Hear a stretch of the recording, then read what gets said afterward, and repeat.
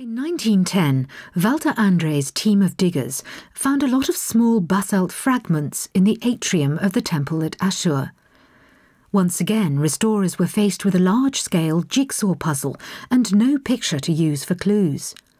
They systematically studied each fragment, carefully piecing together the figures and filling in missing bits, until finally they were looking at a small archaeological sensation, a square basin, the sides of which are a study of the element of water. At the upper edge of the picture, streams of bubbling water pour from open vessels. In the middle of the sides, the streams run together into the hands of gods and then flow to the ground. In the corners stand gods with water containers. We can recognize them by their horned crowns. The gods are framed by priests who hold small buckets in their hands. For a long time, it was believed their robes were modelled on fish. Then it was discovered that there was a species of fish in the Euphrates that could grow as large as a man. The priests actually donned their skins, so their heads poked out of the mouths of real fish. We don't know exactly what the basin was used for. The few bits of writing that have survived say only that King Sennacherib ordered it built. But the basin is further impressive evidence that water was at the centre of Mesopotamian life. Generous rainfall and clever irrigation systems made the land extremely fertile.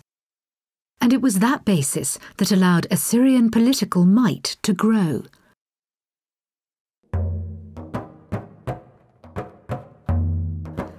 Their power is evidenced by this stele found in Zincirli in eastern Turkey.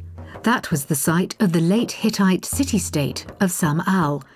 The Assyrians subjugated it, and the stele never let the Hittites forget to whom they were subject.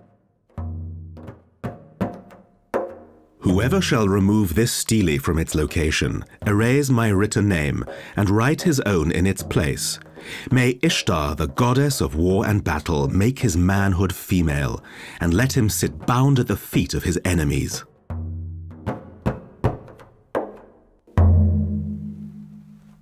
It was King Esarhaddon who had that rather drastic threat chiselled on the stele. He conquered Syria and Palestine, and in 671 BC defeated the Egyptian pharaoh Taharqa. The stele was erected to glorify that victory. On the front, we see Esarhaddon kitted out in his full royal robes. Next to his head are various symbols of gods and devotional images.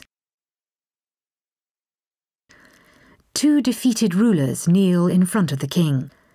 In order to stress Esarhaddon's authority, he's portrayed much larger than the subjugated princes, a typical technique at the time referred to as perspective of meaning.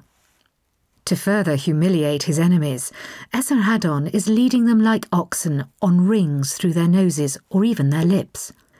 The clothing of the two prisoners suggests that the one in front might be the son of Pharaoh Taharqa, and the one in back perhaps the Syrian ruler Baal of Tyre.